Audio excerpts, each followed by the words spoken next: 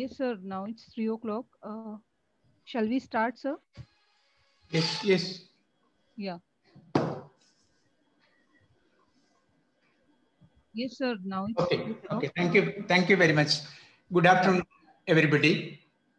First of all, let me, on behalf of the Samaya Vidyavihar University and on behalf of the Society of Polymer Science India Mumbai chapter, let me welcome each and every one of you for this important webinar on a topic which is very relevant, which has been always relevant.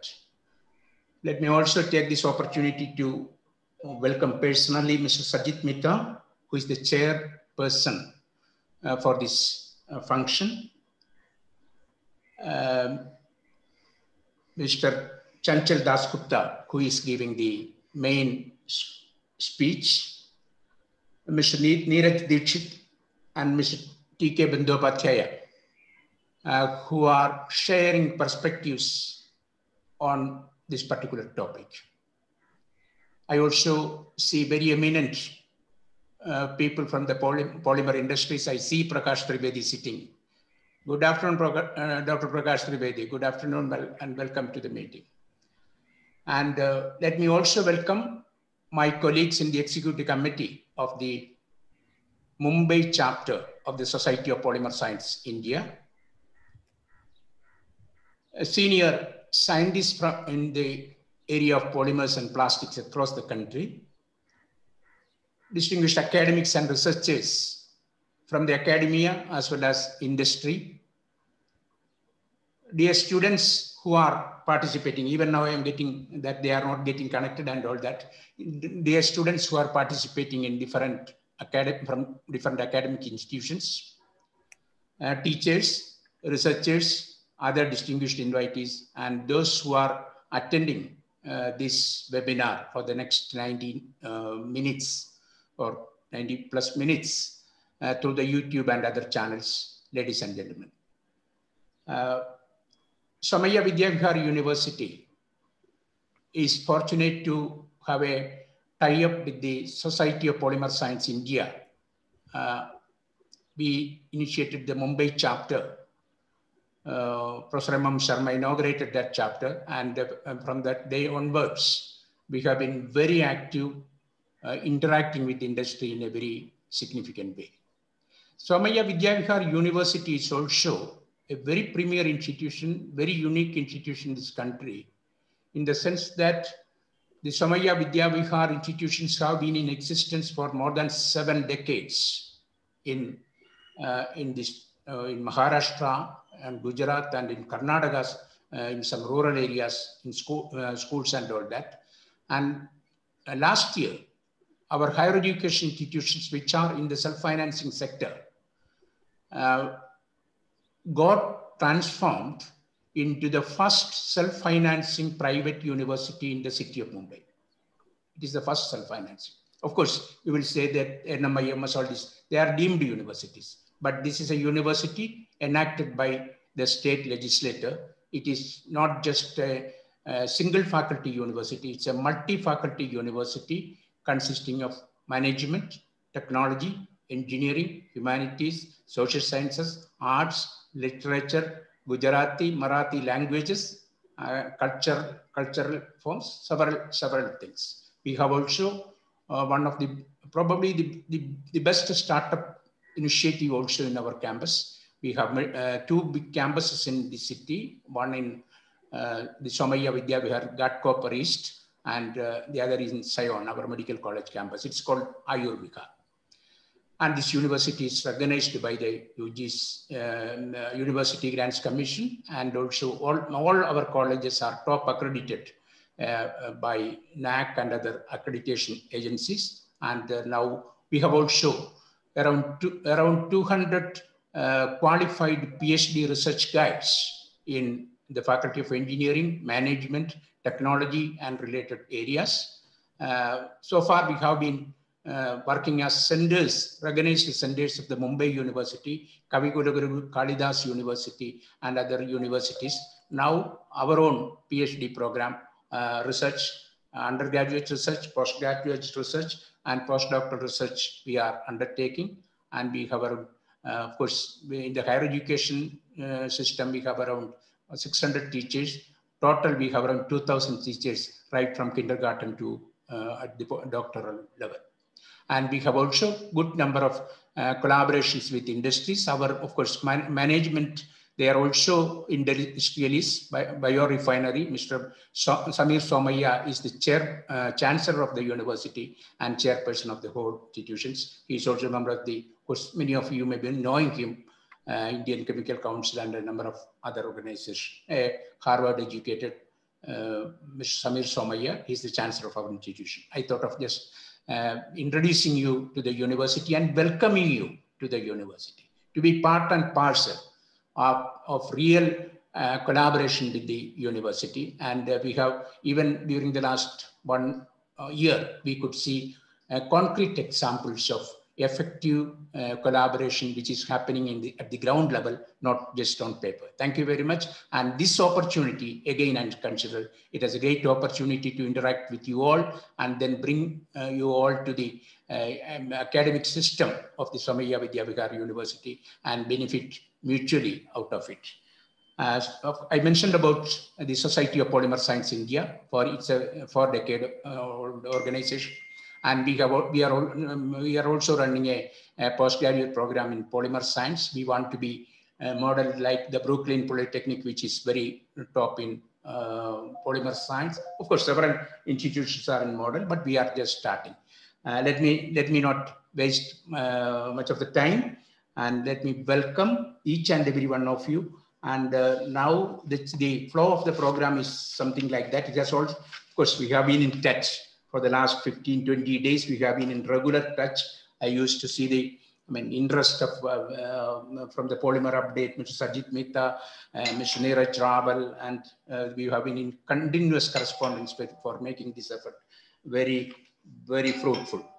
Let me have the privilege of introducing the chairperson of this particular conference. Of course, I know him maybe for the last 45 or two months. That is my personal knowledge, but I have read about him. He's, of course, my introduction will be limited to the topic which we are discussing, but he is beyond that, working in several activities, which is culture, arts, and number of other areas. He's the Mr. Sajid Mehta. Of course, probably he may not require any introduction to the Bombay people, but let me, for formality's sake, introduce him. He's the CEO and the founder of Polymer Update. Polymer Update, as many of you know, it is Asia's largest and world's fastest growing petrochemical market intelligence company. He is also the founder of the P-World Tech Creators of Polymer Exchange, the world's first and simplest plastics trading platform. Mr. Mehta is strongly and passionately committed to the problems of the environment. Something remarkable, the conferences, the RACE, that is acronym for Recycling and Circular Economy. I had occasion to attend one conference. I could see the type of global cooperation and global interventions in environment management and circular economy, which is very important. And of course, I'm glad to say that we are also teaching circular economy as part of our polymer science program. So he's also has several platforms to create, to provide education and create awareness about industries, all types of industries related to polymer plastics, not just marketing, intelligence prediction, other activities also. Socially committed, and I am glad that he's also on our industrial advisory board.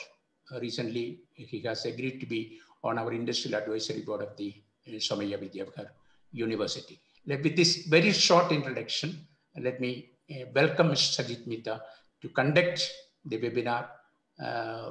It is for you to decide what to do. Thank you very much. And let me also welcome Mr. Chanchal Dasgupta, and they will be introduced properly at a later time. Thank you very much. Chanchal Dasgupta, and of course, T.K. Bandyopadhyaya and Neeraj Dikshit. And I see my colleagues who are working with the departments. Let me welcome once again all of you. Thank you. Thank you, Vice Chancellor Pillai, for your very kind introduction. Very, very kind. And a very big thank you to the Society of Polymer Science India, Mumbai chapter, to the Somaya Vidya Vihar University for this wonderful opportunity to moderate today's session, which I believe, and I promise all those present on this webinar, it'll be a very informative and very, very interesting one. So even though Vice Chancellor Pillai has said a few words about what I do, and I'm humbly grateful for that, I would still, if I may, just give you a further brief note on Polymer Update. I promise you it will be brief. Yes, we have been Asia's #1 market intelligence company in the petrochemical space now for the past 20 years.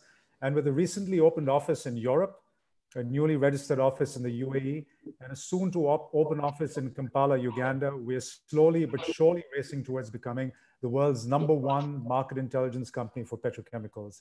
What we provide is business critical industry news, real-time price assessments, which are used as benchmarks for contract price settlements in many parts of Asia and the Middle East. Polymer Update has a fast widening subscriber base with clients in over 65 countries. So why is it that we have become so popular? What are the reasons why the world has accepted us and turned to us as a destination for getting their information? Well, credible, neutral, and regular reporting has attracted thousands of subscribers who include most leading resin producers, processors, distributors, traders, consultant firms, investment bankers, credit rating agencies, as well as front runners in the international services, news, and media companies. And backed by years of extensive experience in providing business critical content, Polymer Update is much coveted by a vast readership that spans the globe. We at Polymer Update empower our subscribers through accurate pricing data and market moving news, reports, analysis, price forecasting tools, and articles on current and future trends in the industry. In fact, according to Thomson Reuters, I'm sure everyone here is familiar with Thomson Reuters, Polymer Update has long set the gold standard for its breadth and depth of coverage in petrochemical products and industrial polymers. It has developed a proven proprietary pricing model and methodology that drives timely and more profitable purchasing decisions. This kind of credible stamp from Thomson Reuters has given us a great amount of encouragement and confidence to take our product out to the world, and the world is accepting us at a very, very fast pace. And we also have something called Polymer Update TV, which is the world's first digital news channel dedicated to the global petrochemical industry. We have about 5,000 subscribers, and ladies and gentlemen, you too can subscribe to Polymer Update TV on YouTube and get free access to our daily petrochemical intelligence. So coming to today's really, really interesting topic, ladies and gentlemen, given the topic of Chanchalji's presentation, I thought I would present you with a brief perspective on India's current polymer consumption against the background of what is perceived today to be a weak economy on account of the pandemic. So as a result of COVID, many of you will agree that there is an overbearing sense of doom and gloom, not only across the world, but in India too. Clearly, India is no exception. We repeatedly hear on business channels these days about how our economy is shrinking, how India's GDP has fallen by its steepest extent ever, 23.9% in the April to June quarter, and how other than the agriculture sector, all sectors, including construction, manufacturing, and services, have suffered major declines. Last year in the same quarter, India's economy grew by 5.2%. And due to the pandemic, we now have this frightening fall of nearly 24%. However, I would like to highlight the recent CPI numbers. For those of you who may not be familiar with the acronym CPI, it is simply Consumer Price Index, which is an index measuring retail inflation in the economy by collecting the change in prices of most common goods and services used by consumers. So CPI inflation today is at 7%. But with food inflation muted, commodity inflation also muted, if CPI is at 7%, clearly all isn't doom and gloom. On the contrary, the months of July and August have seen improvement, and going forward, I expect things will continue to improve as India unlocks. What is important to note here is that maybe, just maybe, the gloom which most are speaking about may just end up being a boom for India.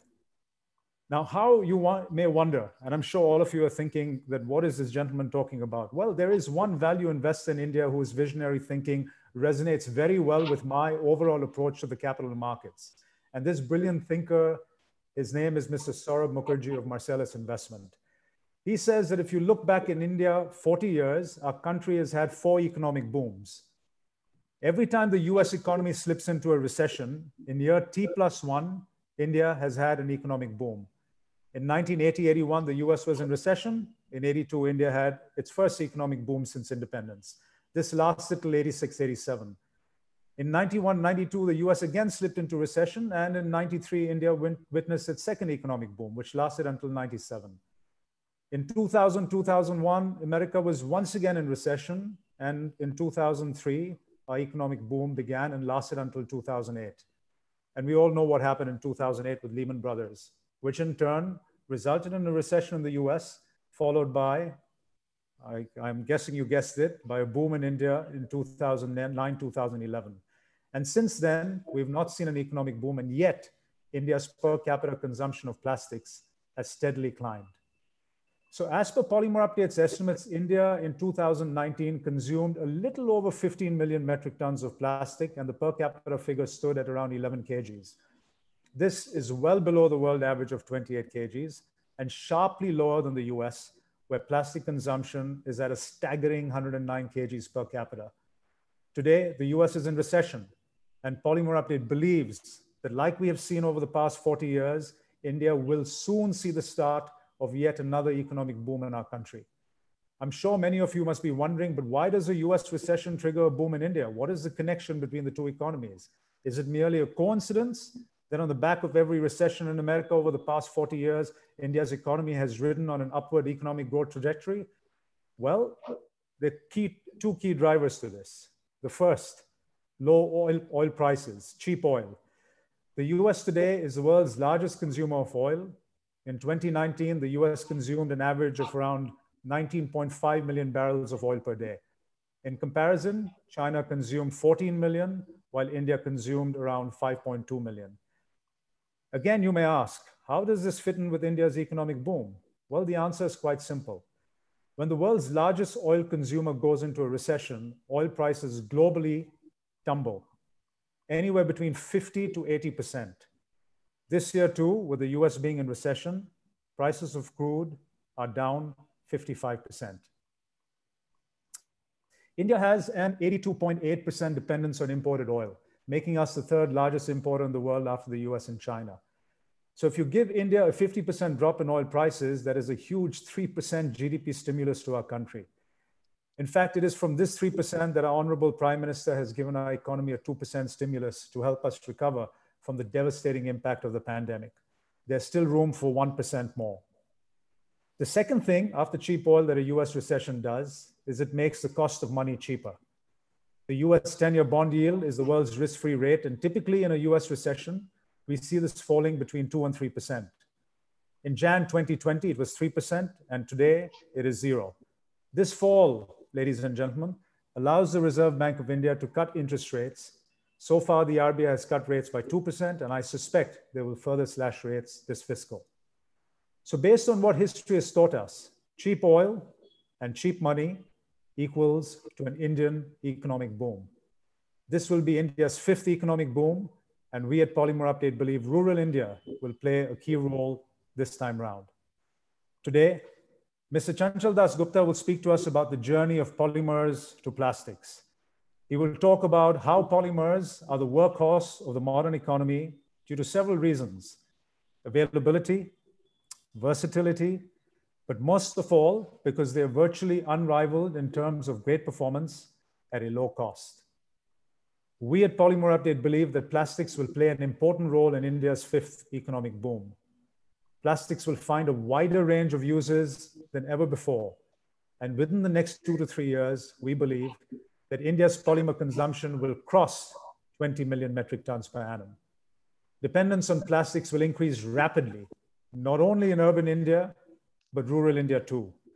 And this growth will be supported by a pressing need for consumer durables, electronics, packaging, fuel-efficient vehicles, space exploration, air travel, and the list can go on and on and on. On account of the long-term stability of plastics because of its good weatherability, stable properties, durability, excellent chemical resistance, etc., plastics will play a vital role in India's future growth. So ladies and gentlemen, on that positive note, I was given 10 minutes, so I will try and complete it. On that positive note, I would like to invite Mr. Chanchal Das Gupta to present his paper. A chemical engineering student, graduated from Jadavpur University, Kolkata in 1986.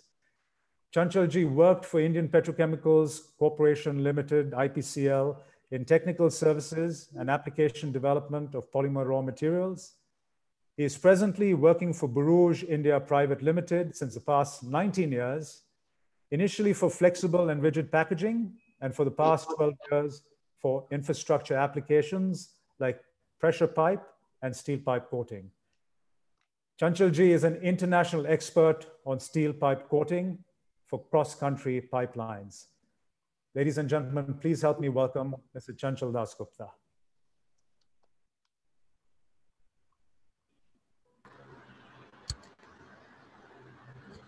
Good afternoon, Sajidji, for your nice introduction, which is very humbling. Thank you for giving me this opportunity, Professor Pillai. My welcome to all the friends of SPSI, and my respect to one of my gurus, Mr. T.K. Bandopadhyay. So with this, I'll start my presentation. The subject of the presentation is Journey from Polymers to Plastics, the Polyolefins story. Is my screen visible to all? Yes.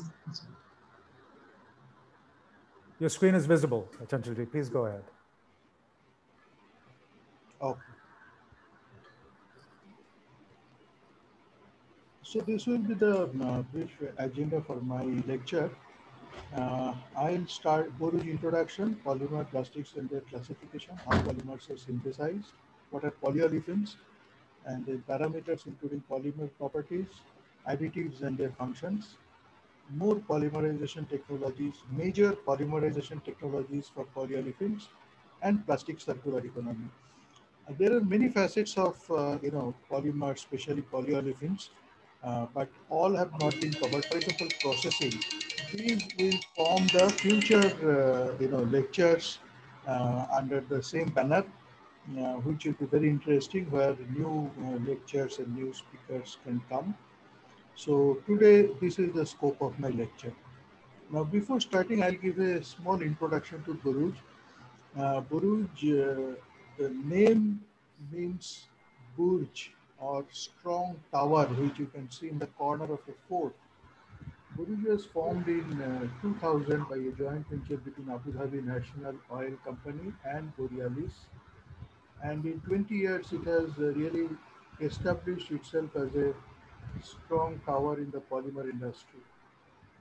Borouge is leading provider of innovative value-creating polyolefin solutions. We have around 3,000 employees globally. We have a large integrated polyolefin complex with an annual capacity of 4.5 million tons. And this is now further being expanded in two stages. First stage, it will go to 7 million tons, and in the next phase by 2030, may reach 10 million tons. We have a state-of-the-art innovation center in UAE, application center in Shanghai, China, and the innovation is guided by our product sustainability index. Borouge manufactures a whole range of polyolefin solutions for packaging to keep food fresh for a long time, for agriculture to cut down the water consumption by 75%, increase the yield per acre, for healthcare following the strictest global regulations, for mobility, that is automotive compound to make cars lighter, more fuel efficient and reduce the carbon footprint, for energy, that is wire and cable, insulation and jacketing material to save transmission losses and handle very high voltage, and finally infrastructure, which is one of our major sectors, which means water and gas pipe, steel pipe coating for protection of cross-country pipelines, hot and cold water and industrial pipes. These are the footprint of Buruj. We are spread from East Africa through the Middle East countries, through Indian subcontinent, South Asia, Australia, New Zealand, up to China and Japan. And all the major important cities, we have our offices. Now coming to the main topic, which is polymers, plastics and their classification. The polymers, as all the students of Somaya knows, that their chemical compounds formed when small chemical units or monomers, they join together to form large molecules with a regular repeating structure. So if this is the monomers, then under the action of heat, pressure and catalyst, they form the polymer chains. And then further, when you use these polymers to make them uh, suitable for the end use application,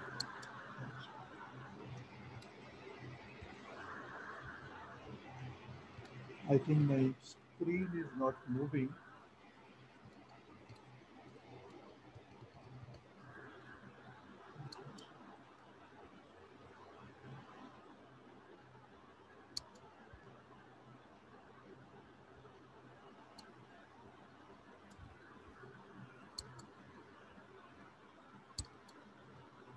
Yeah. So these polymers, when they're just produced, they are not suitable for the end use. They are not thermally and oxidatively stable. So you add various additives and pigments to make them suitable for making useful products, and then they are called plastics. To give an example how properties change drastically with increase in size of the molecules, CH4, single carbon hydrocarbon, methane, which is a gas, C8H18, 8 carbon octane, it is a liquid which is used in automobiles, C50H102, paraffin wax, which is a soft solid which is used for candles and various other industrial uses. But when you come to polyethylene, so C2000H4002, this is a typical representation. It can be even much higher. It becomes a strong solid. So the same hydrocarbon molecules repeating and joining to each other, their property gets completely transformed. Coming to the classification, polymers can be classified as according to source, like natural polymers, protein, starch, or cellulose, semi-synthetic polymers like cellulose acetate, and synthetic polymers like polyethylene, polypropylene, and polyethylene terephthalate or polyester. Based on reuse and recycle, thermoset polymers like thermoset polyesters, melamine, you can process them only once to convert into a product. After that, you cannot remelt them and form again. So their recyclability is limited, reuse is limited. Whereas thermoplastics like polyethylene, polypropylene, polystyrene, PET, nylon, you can melt them as many number of times as you want and again form into different products. According to production processes, yes, please. I think somebody's mic is not muted. According to production processes, addition polymerization, polyethylene, polypropylene, and polystyrene, where the same molecule keeps repeating and produce a polymer uh, where there is no reaction product or byproduct during the process. Whereas in condensation polymerization like PET, nylon, or polyurethane, when the molecules join, there is a byproduct given away, which can be water or carbon dioxide or similar. So there is a reaction product which is generated side by side the polymerization.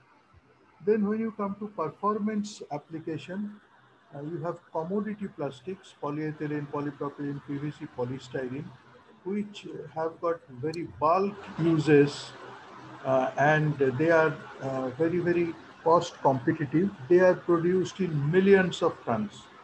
Then you have engineering plastics with very high mechanical and other properties. They are produced in thousands of tons and they are quite expensive compared to commodity plastics. And then come performance plastics, which are very, very specialty polymers. They are sold in tons and also they are much more expensive even compared to engineering plastics. Now, how polymers are synthesized and what are polyolefins? In any polymer production process, generally there is a cracking of natural gas or naphtha or other resources. Then you get the monomers, you convert them into polymers by polymerization process. You compound with additives. Then you do processing, for example, extrusion or blow molding. And then maybe secondary conversion like printing or lamination, and after it gives its useful life, then it is recycled. Now recycling also can be done in different ways.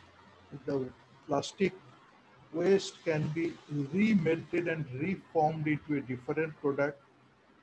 It can be used for heat generation for fuel in another industry. It can be converted into the basic molecules, like it can be converted into oils which can be used for automobile or other applications or for energy, and in some cases they can be converted into monomer and again polymerized. So this is how polymer life cycle goes on, and here I mainly mean the thermoplastic polymers. Are polymer chains visible to the naked eye? To give you an idea of scale, one pellet of say polyethylene weighs about 10 milligram, and it may contain up to 10 to the power 17 molecular chains. And every chain is made out of 2000 to 20,000 building blocks or ethylene molecules. So they are not visible to the naked eye, though the polymer chains are very, very big in size. How polymers are synthesized? If we talk of ethylene monomer, carbon-carbon double bond, the other two bonds are, occupied by hydrogen. You can use either free radicals or by catalyst to open this double bond, and then other ethylene molecules can come and join to form a very long chain. In some cases, like in case of low density polyethylene, no catalyst is needed. You just initiate the chain by initiator, and then the polymer reaction grows. And when it has reached a particular size range, with chain modifier, you stop the reaction and separate out the polymer. In case of other advanced polyolefins, and also to bring down the reaction temperature and reaction pressure drastically so that it is more economic and less risky, you use catalyst, and you can uh, really adjust the molecular architecture, add different types of monomer, comonomer, etc. using the catalyst technique. Now this shows the basic, polymerization process. And if you replace one hydrogen molecule in ethylene with another molecule, say for example propylene, then it becomes polypropylene.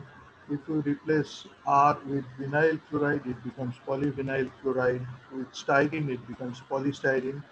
With acrylonitrile, it becomes polyacrylonitrile. So the addition reactions, these are very similar in nature with different starting molecules. Now, polyolefins are basically homologous polymers of homologous series CnH2n. For example, if you make a polymer of polyethylene, which is C2H4, propylene C3H6, or butene C4H8, these are all falling in polyolefins category. And the major polyolefins in terms of production and usage are polyethylene and polypropylene. So basically, whenever we are talking of polyolefins, it basically covers polyethylene and polypropylene, and there are few other polyolefins also like polybutene, etc. Now, as I told you, addition polymerization, there is no byproduct of the reaction. The same repeating molecule keeps on getting added to the chain like propylene to polypropylene with the help of opening of double bond, and then they form the polymers. But if you talk of condensation polymerization, for example, terephthalic acid with ethylene glycol, under heat, pressure, and catalyst, you form a dimer and a water molecule is released. Then another molecule will get added there, a trimer will be formed, another water molecule will come out, and like that you make oligomers and then to final polymers. And in each reaction, it will release water molecule. So this is condensation polymerization or step growth. Now coming little bit about the polymer properties, which are the main parameters influencing polymer properties. I have considered 6 parameters. Number one is molecular weight. Molecular weight is very difficult to measure. Uh, so melt flow rate is measured to have an idea of molecular weight, and it is inversely proportional. That is, the higher the molecular weight, lower is the melt flow rate, and vice versa. Then you have molecular weight distribution, the density, chain branching. The polymers can have linear chains without any branches, linear chain with short chain branches, and then long chain branched polymers. You have the crystalline structure. There are semi-crystalline and amorphous polymers, and stereo regularity like isotactic, syntactic, or atactic for polypropylene. I'll come in my future slides. Now coming to molecular weight, higher the molecular weight, lower is the MFR. And for different application, you need different uh, molecular weight range. To give you some example, for example, polyethylene melt flow rate is measured at 190 degrees centigrade and 2.16 kg or 5 kg load. So to keep things simple, I have only considered 5 kg load MFR. And to give you an example, injection molding, it uses MFR between 8 to 300. Blow molding uses anything between zero point 0.8 to 1.5. Pressure pipe uses 0.2 to 1.1, very, very low MFR. HMHDP film, they use zero point 0.1 to zero point 0.2 MFR, and blow molding, which are up more than 200 liter big drums, they use less than 0.1 MFR. If you talk of polypropylene, there the MFR is measured at 230 degrees centigrade and 2.16 kg load. So typical application and the corresponding MFRs, melt blown fiber, it requires 1200 to 2000 MFR material. Injection molding of large parts 25 to 80, multifilament 12 to 15, packaging film like Evola film typically 10 to 12 MFR, raffia BOPP 2.5 to 4.0, and hot water pipe which is used for plumbing application, it is about zero point 0.3. Now we come to molecular weight distribution. As you know, molecules of polymers are of different sizes, and there is a range of chain lengths. MFR is only a reflection of the average molecular weight. So there are different types of molecular weight which are measured. Number average molecular weight, which is average based on number of molecules of each size. Weight average molecular weight, which is average based on weight of molecule of each size. And there is something called molecular weight distribution or polydispersity, which is very simplified way calculated as MW by Mn, weight average molecular weight by number average molecular weight, which will give you an idea of how broad or how narrow is the molecular weight. And this molecular weight distribution affect polymer properties. These are normally determined by GPC and rheology, And to give you some example, broad molecular weight polyethylene is suitable for film and pipe extrusion and extrusion coating.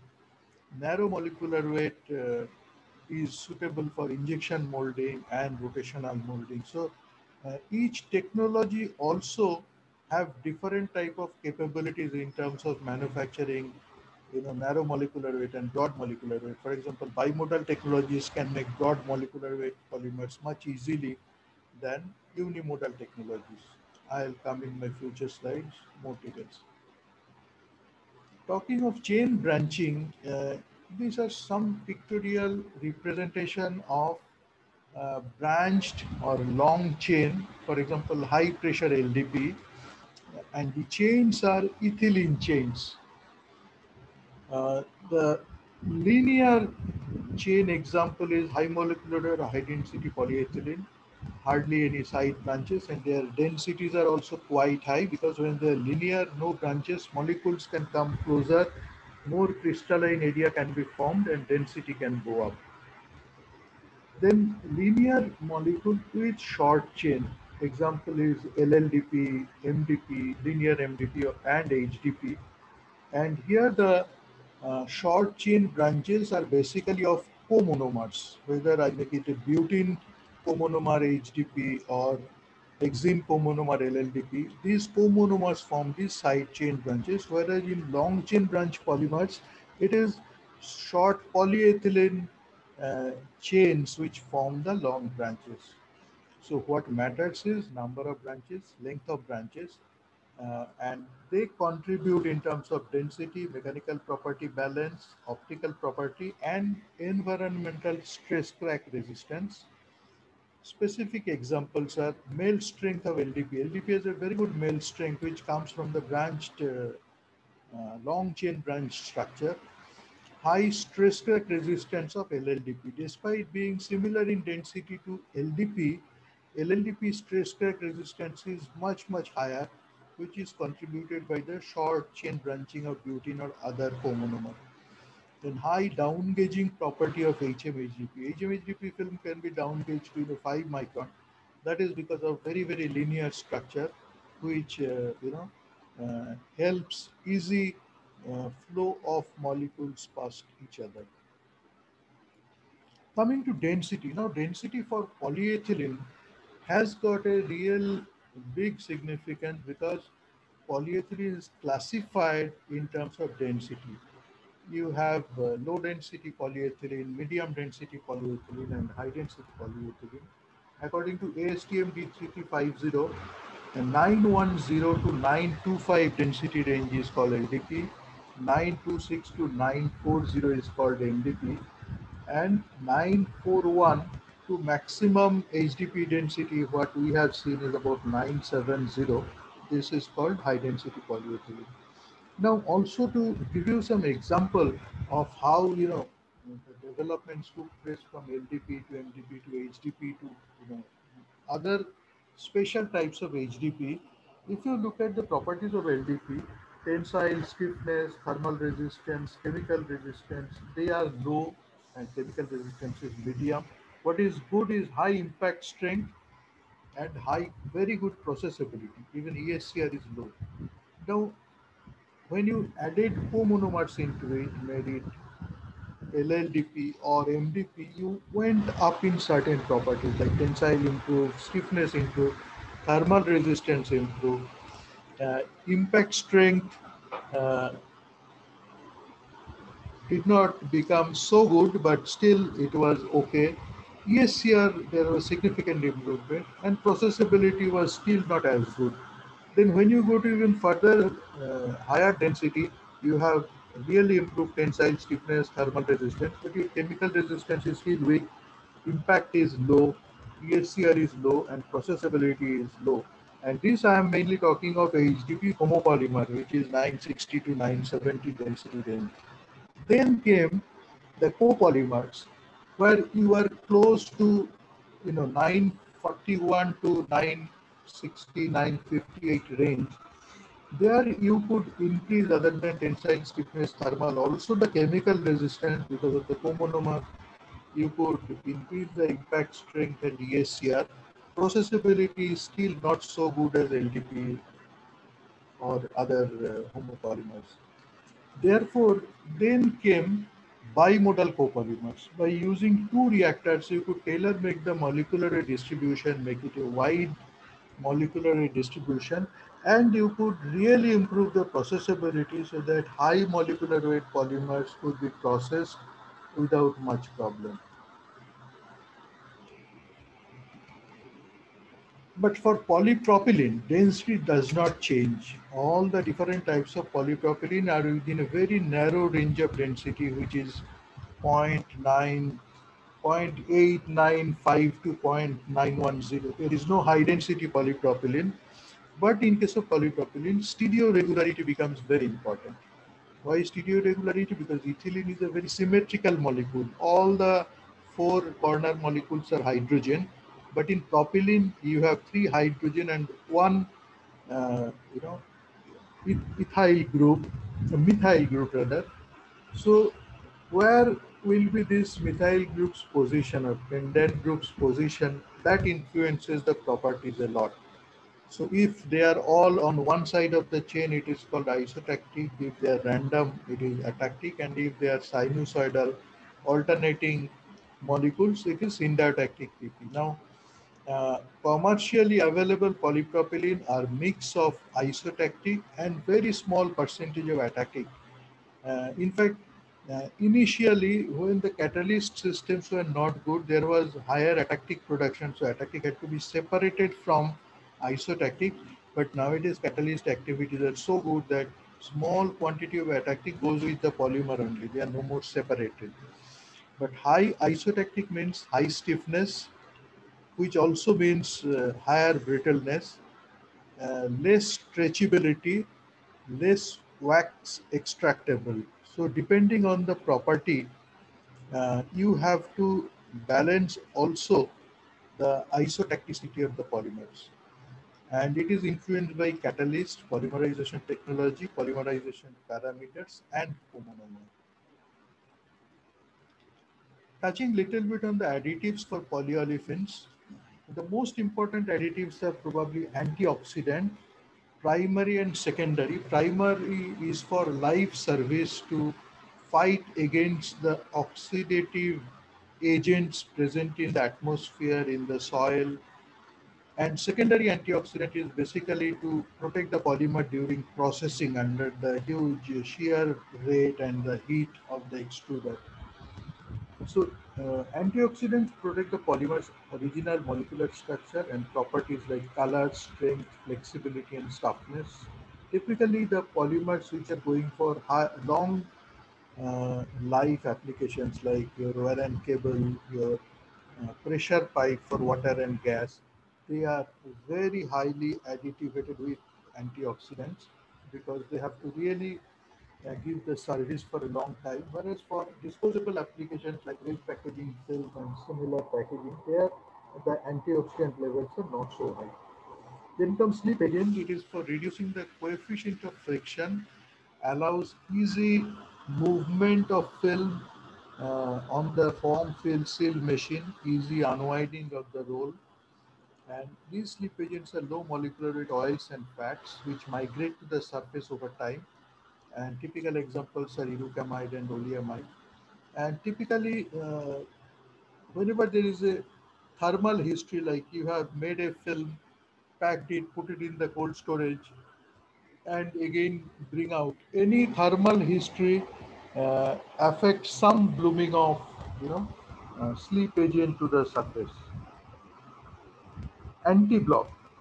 Basically, when you are not able to open a bag with your finger and it is blocking, there is the need of anti-block. It is to control blocking of the film. Typical particles used are silica and talc, which acts as a physical spacer between individual surfaces that oppose and minimize adhesion. Then comes anti-static. Polymers being non-conductive accumulates electrostatic charges on surface, causing difficulty in processing and dust attraction. So anti-static agents, they come on the surface over time and absorb moisture and help release the static charges. Typical examples are glycerol esters. Then you have lubricant and mold release agent. The function is to come to the surface between plastic and the mold. Many times when you are doing injection molding, you can see the product is getting stuck in the mold. You have to retract the screw plunger, take out the product, and then spray some mold release agent onto the metal. Nucleating agent. This is mainly used for polypropylene. Uh, Polypropylene on its own has very slow crystallization process, forming larger spherulites, which affects its optical properties and mechanical properties. Now, nucleating agents are inorganic compounds that ensure small and multiple spherulites. It breaks down big spherulite into very, very small and distributed spherulites due to faster cooling, leading to faster cooling, improving product stiffness. I mean, it has a lot of advantages. Number one, it reduces cycle time, improve the stiffness, and in some cases even improve the clarity. All these high clarity keep fresh containers, they are mostly nucleated polypropylene grades. Typical examples are sodium benzoate, talc, etc. UV and light stabilizer. This is very important because uh, they prevent degradation caused by the sunlight for products which have to give their life service above ground or in the air, withstanding outdoor weathering resistance. Typical example is hindered amines, and carbon black is the best UV stabilizer because it completely cut off the sunlight. But in all products, carbon black cannot be used. Normally for infrastructure like pipes, rotational molded tanks, geomembrane, carbon black is the number one choice. But if you talk of gas pipes, if you talk of packaging items, there you cannot use carbon black because of the other reasons. They are UV along with the color pigment is used, but nothing can match carbon black in performance. So typically it is said that, say for example, gas pipe made with yellow MDP and orange HDP, they are to be buried in the trench within 1 year of production because the non-black UV stabilizer, they can only give that much protection before the polymer starts degrading. Then you have fillers. Fillers are inorganic chemicals that not only help cost reduction but also improves mechanicals. There are a lot of functional fillers which can use thermal properties, mechanical properties, and reduce shrinkage, which is very important in some industries. Polypropylene compounds have a large market with variety of fillers, for example, calcium carbonate, talc, glass fiber, etc. Uh, and typically uh, automotive industry use only filled compounds of polypropylene. Then there are also polymer modifying agent, for example, peroxides, which are used for control rheology grades where you need a very high flow for molding very large parts. And now I'll be now talking about polyolefin manufacturing processes. So this is a brief overview. The polyolefin processes you can classify uh, on three things: pressure and catalyst, reaction media, and reactor type. And there is also catalyst design and process selection. Now, in the process, you can either have polyethylene manufactured without catalyst, which is high pressure free radical process used for LDP. There only the initiator starts the reaction and chain modifier finishes the reaction. Autoclave and tubular technology for LDP, but they need very high pressure and temperature. But to reduce this pressure and temperature so that they become more cost effective in terms of process cost, later on, what came was low pressure technologies based on catalyst, and they are basically of three types: solution, slurry, and gas phase. Under solution, you have tubular autoclave and CSTR or continuous tank reactors. Under slurry, you have loop slurry and continuous tank reactor slurry. Under gas phase, you have fluidized bed, vertical bed, and horizontal bed. Now I'll go according to polymers. First, let us look at the low density polyethylene manufacturing processes. Now, two most established processes worldwide, one is tubular technology, another is autoclave technology. These are extremely high pressure processes. Uh, Up to 3,500 bar pressure is used. In case of tubular, it's a very long tube in which ethylene and the uh, initiator, which is oxygen, is introduced, and it travels through the tube under 3,500 bar pressure and 160 to 300 degrees centigrade, and in different passes of the loop it gets converted, and then the product is flashed. So polymer gets deposited, and the unconverted monomer is recycled back into the reactor. Now, because of this high pressure, uh, typically tubular reactors are encased in a maybe 10 feet thick concrete wall. The entire plant is within these concrete walls, and there are several decompositions in a year. Uh, Next came autoclave technology, which is not so high pressure, but still it is considered as a high pressure technology. But it used a vessel or autoclave, and with a central shaft which keeps it in circulation, while autoclave uses cooling by incoming ethylene flow. Tubular reactor, the reactor is cooled through jacketed tube walls, and typically peroxide or oxygen is used as chain modifier, initiator, and hydrogen as chain modifier. Now, coming from these high pressure technologies, uh, people slowly developed low pressure technologies. So the first one was solution process, where the monomer is dissolved in a solvent, and the solvents can be cyclohexane, C6 hydrocarbons, or C7, C9 isoparaffins.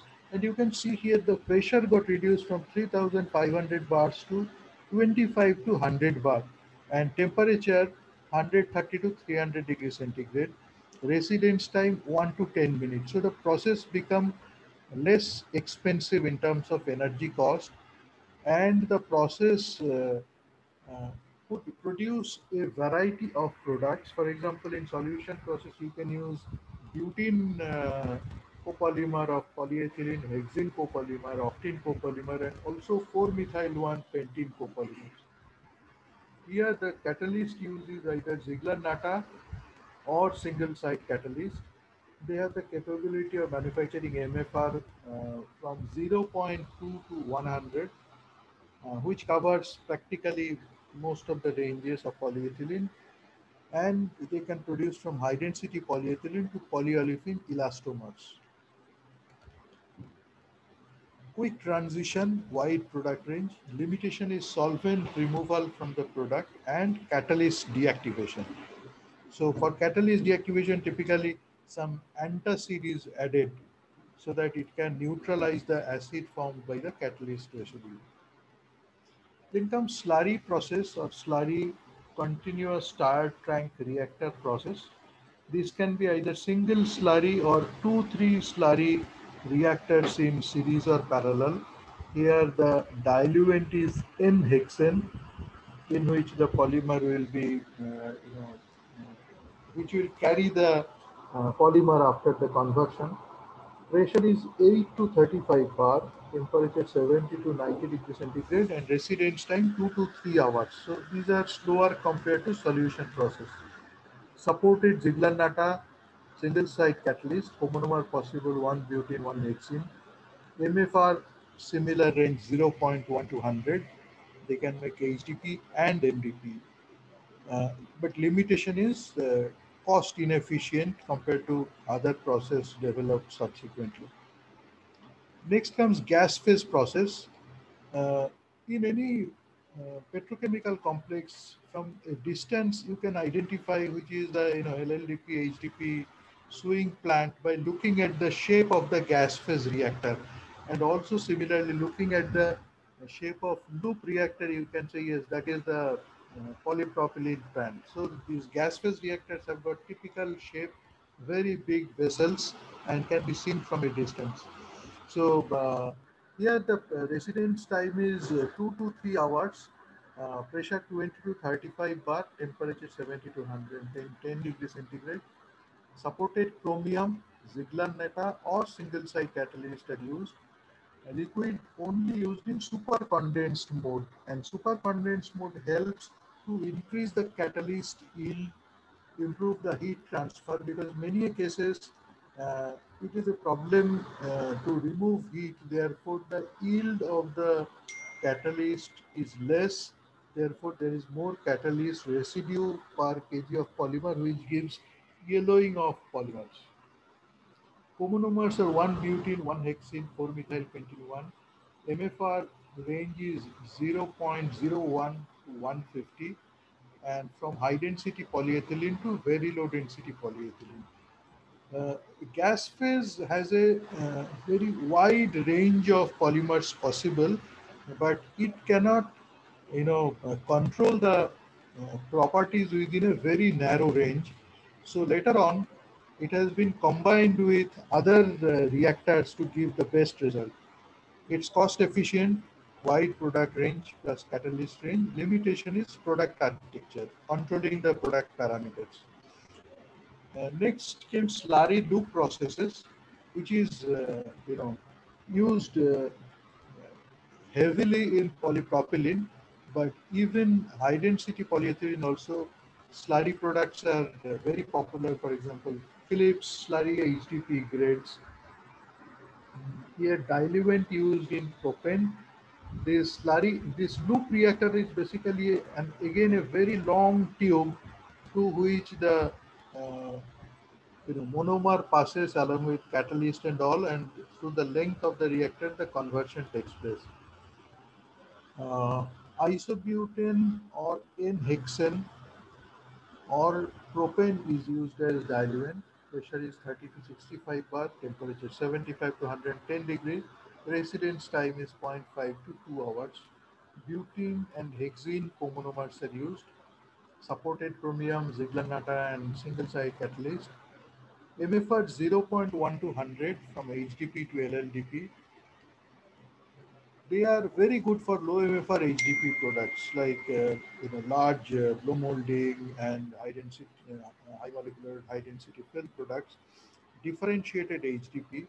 Limitation is limited product range. So, like we said, gas phase can produce a wide range of product, but they cannot control the parameters within a tight range.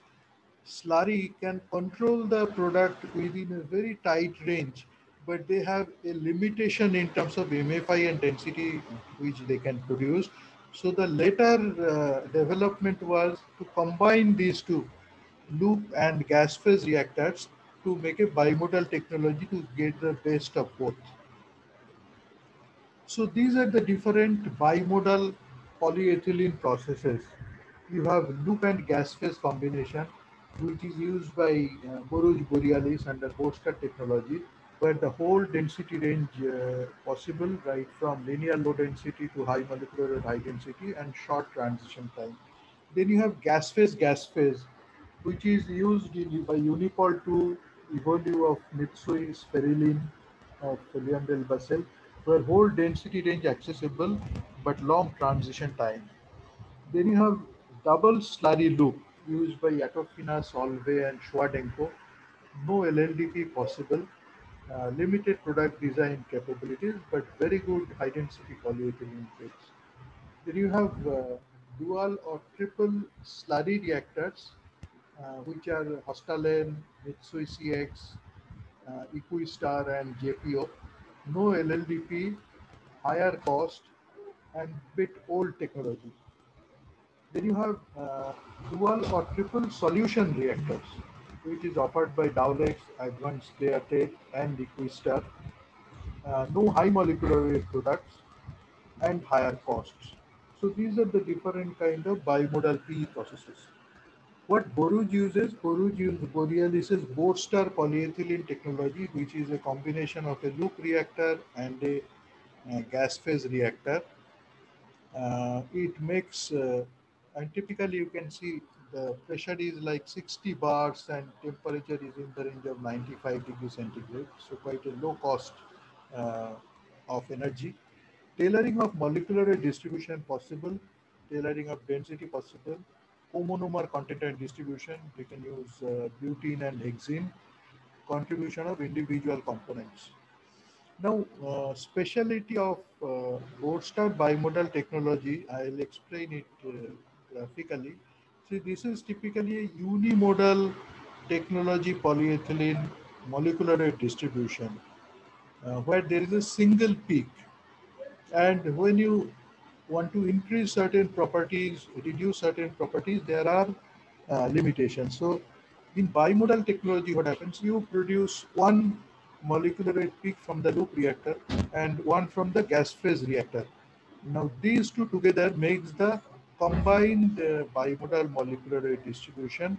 So here you can see the advantages that you have low amount of low molecular weight components, therefore your smoke, odor, migration of additives, etc. is low. You have got uh, more of high molecular weight components also, which provides you melt strength, mechanical properties, ESCR and creep. And here in bimodal technology also the lower molecular weight polyethylene helps as the processing aid for the higher molecular weight polyethylene. Therefore, you can use extremely high molecular weight products, but their processability is very easy. So improved processability is one of the major advantage, bubble stability, low sagging and low energy consumption, higher uh, stiffness stress cracking balance, stiffness and toughness combination for film application, and improved organoleptic properties. Now this was about polyethylene technologies. Now let me go to polypropylene technologies. This is gas phase technology licensed by Dow and WR Grace. One gas phase reactor to produce homopolymer and random copolymer, and second one to produce impact and block copolymer. Ziegler-Natta and single site is used. This is 20% of global PP licensed capacity till 2015. Then comes the loop gas phase in polypropylene, which is made popular by Montel and which is now Bassel's Ferripol PP process. This is bimodal or multimodal products, combination of one or two slurry loop reactors combined with one or more gas phase reactor. Zigzag-Netta and single-site catalyst are used. Complete range of PP products possible. A basket of different types of catalysts possible. Limitation is cost. Borouge uses again loop gas phase technology, which is called Borstar bimodal process, where molecular design, tacticity, morphology, and yield control possible. Composition in terms of comonomer, molecular distribution, and molecular weight, and property design like control rheology, compounding purity, and online classification.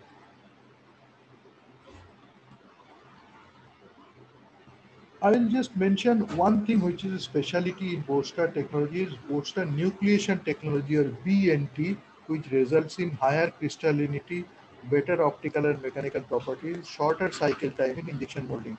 So you can see here left side is non-nucleated polypropylene, middle is talc nucleated polypropylene, and right side is Borstar nucleated polypropylene. And how much difference does it make in terms of mechanical properties? I'm not talking of clarity at all. If non-nucleated tensile modulus is 1750 megapascal, with GNT nucleated, you can go up to 2200 megapascal. So that's a real advantage. Now, let's come to the polyolefin applications, just a few snapshots. These are typical LDP and LLDP applications, which include shrink film, because they have got both bi-directional shrinkage, especially LDP. We have greenhouse film for increasing the yield of the product, Then you have geomembrane, which is used for effluent treatment plants, canal lining to reduce the seepage loss into the ground. Then milk packaging is one of the largest application, and it was a big innovation. Maybe my future speaker will talk more about it. We don't realize it now, but it really revolutionized packaging of milk. Then you have wire and cable coating. You have the whole range of food packaging. You have mulching and drip lateral, which cuts down the usage of water by as high as 75% in agriculture. And recently we have also tried very successfully drip irrigation for paddy, which can revolutionize paddy cultivation in future. And then you have, embossed film for baby diapers and other hygiene products. When you come to HDP application, pipe is one of the major application, and today in India, up to 2,500 millimeter HDP pipe facility is there. You can see the photograph of a sea water intake outfall line is being installed in the sea. These are used for desalination plant or chemical plants. Then you have huge application of oven sacks which are used for fertilizer, full range of household containers, all molding products for disinfectants, for cosmetics and all. Then you have water pipes, a huge application, and all the new water distribution networks are with HDP pipes. And then on the bottom right, you see gas distribution. In fact, globally, 100% low pressure distribution network for gas, only polyethylene is used because it has been found in earthquake that all other kinds of pipes or joints fail. Only polyethylene pipes remain unaffected. It is because joints are always stronger than the pipe, and it has got more than 600% elongation. So it will twist, elongate, but it will not grow. Coming to polypropylene application, the first photography is a sewage network. In Europe, most of the sewage pipes, double wall corrugated polypropylene pipe and chambers, etc. are used. Next photo, green color pipe, that is the plumbing pipes for hot and cold water distribution inside the house. Then you have all these clear, keep fresh containers, Tupperware and other companies they manufacture. You have where the clarity is very important and nucleated grades are used. You have the automotive components, and in some of the cars, even 50% by volume polypropylene materials are used. Then you have the caps and closures like Coke and Pepsi. They use polypropylene injection molded caps. Water industry uses HDP compression molded caps. You have the shrink labels made out of BOPP. So BOPP has got a lot of application in packaging in terms of laminates and shrink film, etc. You have these hygienic masks and disposable caps, everything, whatever is used in hospital. You have the ice cream containers. I'm towards the end of my lecture, so just two more slides. Number one is we try to redefine value chain. You have feedstock, you get olefins from there, you make polyolefins and you sell it to your customers and your job ends there. But we work deep into the value chain with the end users, with the installers, create awareness, try to raise the standard so that good material can be used for good application, and in your infrastructure you don't have complaints every second or third month. So we have been able to make a lot of changes in specifications and standards in Indian industry and really try to upgrade the standards. So that is one of our main jobs. So we follow the value creation path. And this is my last slide. We are very seriously working on packaging circular economy. The three key pillars of our strategy is drive disruptive packaging, collaboration with value chain partners to develop disruptive packaging solution, which drive reduction, reuse, and recycling of packaging material. Then recycling, develop design for recyclability with value chain partners. and partner with recyclers to create solutions and business model that incorporate recycling.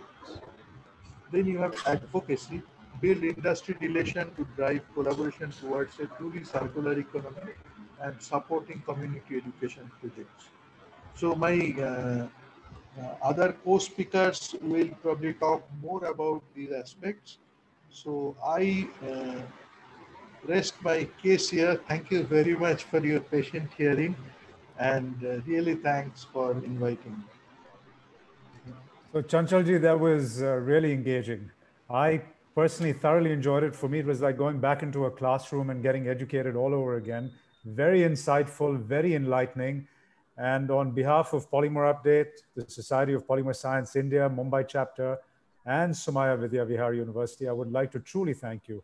You've actually educated us on some very interesting key topics with regards to polymers and polyolefins, how polymers are synthesized, types of polymerization, parameters defining polymer properties, Borstar bimodal technology.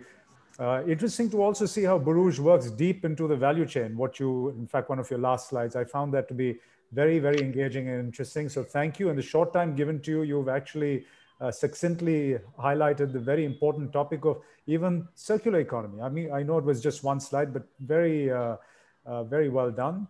I'm confident that all of us present will leave feeling enriched with the knowledge that you shared with us today. So we will now invite the expert panel to share their perspectives, after which we will have the Q&A session. Each panelist will provide their perspective for between 5 to 10 minutes. And first panelist, Mr. Neeraj Dixit, will share his perspective. Mr. Dixit is the packaging application development lead for Borouge ISC. He is a chemical engineer from HBTI. He has over 33 years of experience covering the complete polymer value chain. He's worked with Hindustan Polymers, IPCL, Reliance, SABIC, and is now with Borouge. So, Mr. Neeraj Dixit, thank you so much for accepting our invitation, and I hand over the floor to you, sir. Thanks a lot, Sajid. Thanks for your kind explanation about me. I hope you can hear me. We can hear you very clearly, yes. Perfectly, all right. So Chanchal has already set the tone. He explained that how versatile the polymers are and what can it bring to the table. So polymers, plastics, they have become very well known, but they are not very old materials. They are not very old material of construction. Whenever we talk about material of construction, whether we want to make some small items for geometry box, stationary items, whether we go all the way from there to houseware to automotives, to rockets to anywhere. So everywhere the versatility of polymers comes into picture. So it does offer a lot, but it's not a very long journey of polymers. Polymers started something like, if we say around 100 years back in 1907, for the first time, a real commercial polymer was made. To start with, 1907, Bakelite came into picture. Journey moved forward. DuPont introduced nylon, which at that point of time was very, very important in the sense like the world was short of silk and cotton, so nylon brought in the solutions. Then came Second World War, and the world ran short of rubbers, and then the synthetic rubber came into picture. So it's not a very long journey, but within a short span of time of around 100 plus years, it has become one of the key players in the materials. If we choose the material of construction for anything to anything, plastic polymers do contribute a lot in that. So this is a journey which has been a very strong journey, very emphatic journey. If we talk about India, so I worked with IPCL, and I remember the days in late 70s, IPCL brought a plant, first polypropylene plant with a capacity of 25,000 tons. And that point of time, we were thinking in IPCL, my seniors were thinking in IPCL, how exactly this 25,000 tons per year will be consumed in a country like India. And today, as Sajid has pointed out, we have a total polymer consumption of around 15 million. Out of that, more than 5 million comes from polypropylene alone. So see, in a journey of less than 40 years or around 40 years, we have grown from 25,000 tons to more than 5 million tons. This is about polypropylene. Similar is the journey for polyethylene. So what another thing I wanted to put in my small discussion for perspective, what exactly drove the polymer to such a large consumption in such a short time? So the devil lies in the detail. I use the two words called polymer and plastics. What exactly? They say a lot. Polymer, as Chanchal pointed out, that you take small atoms, molecules, join them together, synthesize them.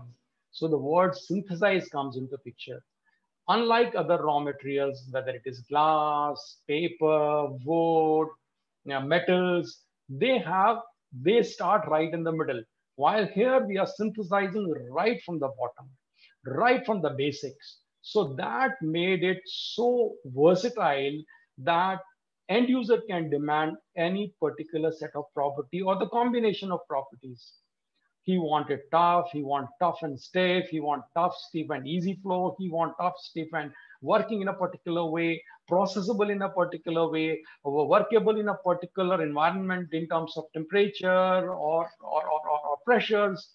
So what happened over these years of 40, 50, 60 years, the people who use different kind of material, they kept demanding different property combinations, and polymer kept delivering and will keep delivering more, because there is a possibility to alter the thing right from the basics, and then you can do whatever you wish to do.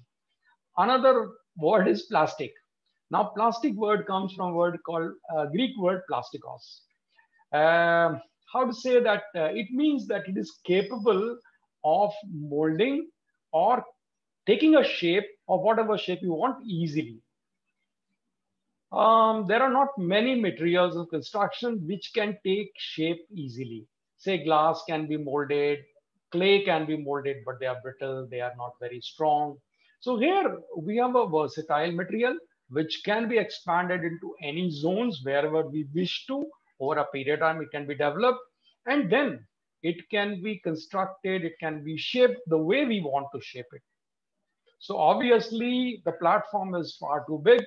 So it has grown, and I'm very, very confident it will grow further. That's my perception. Second thing is it has capabilities. So one of the key capability, what I see here is that it is lightweight and it is strong. Along with lightweight, it can be stiff. Along with lightweight, it can be tough. Along with lightweight, it can be transparent. It can be opaque. It can give you low temperature performance. It can give you high pressure performance. It can give you wide range of things. It is inert. So a simple example, what we take when we talk about inert material, we talk about the pipes. We were struggling with metal pipes which are getting corroded just to carry the potable water from the tank to our taps. Not possible. We struggled for years together. Then we came in with the plastic pipes. That part was gone. It has an excellent chemical resistance. Chanchal had shown in his presentation, one of the application is we need to, in chemical industry specifically, we waste and spoil a lot of water, which has high level of COD, BOD. Can you put it in the tank? Whatever kind of tank you put them in, some amount of these very, very difficult things will seep into the water and go into the food, go into the crops. This can stop it completely. So that is just to say the versatility, what kind of capabilities it brings in. So that becomes the second pillar, which carries it forward in terms of volume, in terms of growth. And third pillar, which is more like a demographic thing, is we are living in a consumption era. There is explosion of population. Obviously, it brings in a lot of consumption. There is urbanization. That also brings in a further surge in consumption. And it will keep going on. Possibly in Asia part, we have just hit the basics. We are yet to go further. So these two things will take us forward. But other than that, also, what I see, there is the demographic changes, the living style. People want everything to be easily available to them. Both the family members, husband, wife, do work. They don't have time to manage the basic household chores. So they want everything in a systematic way available to them. That again increases the consumption. So that is about consumption. And then I want to say that plastics do contribute towards our future. Say coming years, we will be short of many, many resources. If I talk very quickly about energy is going to be one of the key area of constraint. By 2025, we'll be needing 40% more energy than what we need. We'll be almost at the peak of our oil consumption, oil production. So where do we get it from? We get it from some sources which can save plastics, which can save energy. So plastic can save energy in terms of cable. We are running overhead cables, lot of energy losses. We can cut them down by putting the proper plastic cables, and we can save the energy up to the extent of 20 to 30%.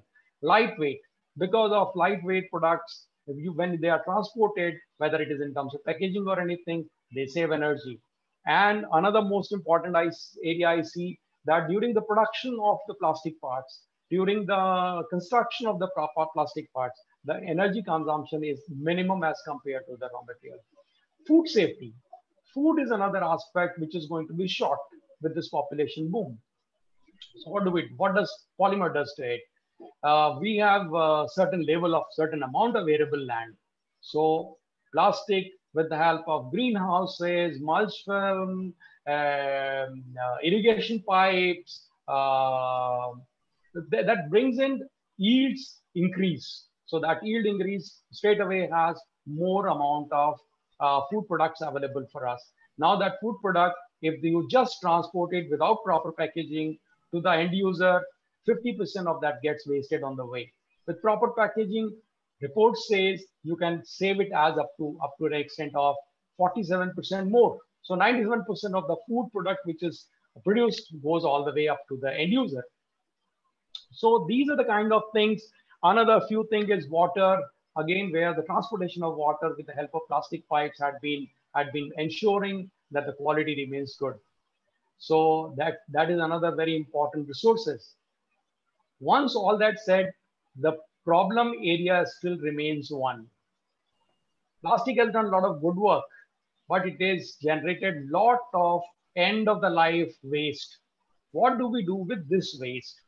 So I could have gone on to continue and say a few more words, but I would leave it to my colleague T.K. Bandyopadhyay. I believe that he's going to talk a lot on waste management. So I will rather spare my time, and then we can pick it up another few questions during question and answer session. That's all from my side, Sajid. Thanks a lot. Thank you so much, Mr. Dixit. Really, that was truly very interesting in the very brief time that you had, but it also gives us an opportunity to invite you back for one of the future talks we have, future webinars we have, where we can give you the 45 minutes to only speak about the subjects where you are so passionate.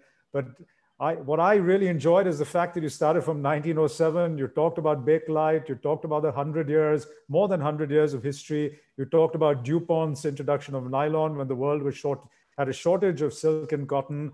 I found the fact that rubber was in such a great shortage and how synthetic polymers played such a great role. And of course, the importance of packaging, plastics in packaging, transportation of water, and the problem area of end-of-life waste. That is something we will leave up to our next panelist. So thank you, Mr. Dixit, on behalf of Polymer Update, the Society of Polymer Science India, Mumbai chapter, and Somaiya Vidya Vihar University.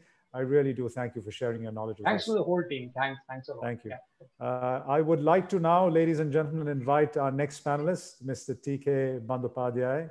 Mr. Bandyopadhyay is the technical director at Indian Council for Plastics and Environment. He has over 45 years experience in raw material manufacturing industry with both IPCL and Reliance, processing industry at a company called, in East Anglia, and is associated with ICPE right now.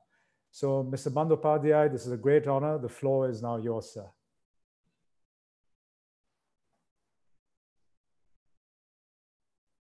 Mr. Bandyopadhyay, are you there? Sir, you are on mute. You are on mute, sir. Mr. Bandyopadhyay, you're on mute. We cannot hear you, sir. You just have to unmute yourself. Yes. Yes. Okay. Yes, now we can hear you, sir. Okay. Yes. Okay. Because I was unmuted by the host. Sorry. Okay, sir. Thank you, Mr. Majid, for your enlightened talk during the beginning of this webinar session. And I also thank Professor Pillai for inviting me for being here. And with humble thanking to Chanchal, he cited me as guru before his starting. So we were all colleagues in IPCL, Niraj also. So in the plastic, as all of us know, we are from the plastic industry. I think our participants also are from plastic. So there will be some other segment of the people. 2018, I would say, 2018 was the awakening slogan by United Nations Environment Day, that there was a declaration against this single-use plastics. And just see, 2020, same United Nations, that UNDP, they had come out with another report that which nullifies the other report which they themselves had published in 2018. I'm talking about the benefits. So much benefits are there. We in the plastic fraternity, we are aware of it, but perhaps we were not able to propagate it properly or bring it to the notice of the policymakers and all that how plastics are good, beneficial. Of course, the particular fact that plastic waste is creating a disturbing situation all over the world, that cannot be negated, that cannot be avoided. But still, that does not mean that what all are the benefits of plastics. I would say there are 5 benefits of plastics. Maybe the greenhouse gas saver is the top one. And one problem is there, plastic waste management. Yes. See, as per the record, in 2016, we produced about close to 350 million tons of plastics at presently. 2016, the record says, some of the expert record says, the plastic waste generation was 215 million ton, because it is not only 1 year production, all accumulated waste from the past, 215 million tons. But again, the report says the recycling was only to the tune of 20%, and about 50% of plastic waste was discarded. This is little the particular point to be noted. This is disturbing. 50% of the 215 million ton plastic waste was discarded. That is not good for the whole earth. And what I feel, there are other disturbing statistics given by the United Nations. It is given the total production of plastics from 1950 to 2015 is about 90 billion ton. Out of it, it says only 9% plastics have been recycled. That is also disturbing. And I have a doubt of the authenticity, correctness of this data. So that day, I and Chanchal was discussing, the plastic pipe has got a life of about 90 years, 100 years. Plastic cables have got a life of 70 years. Even my Calcutta house has got I had put plastic cables in 1965. It is good now, as now also. The 70 years, 80 years. All along this period from 1950 to 2015, where all these pipes and all that are still intact. There is no question of these products being recycled. So whether these body who have declared that only 9% plastics have been recycled, have they considered that how much plastics are still there in use? So that calculation data is required to be brought out to the policymakers, to the general mass. Of course, not neglecting the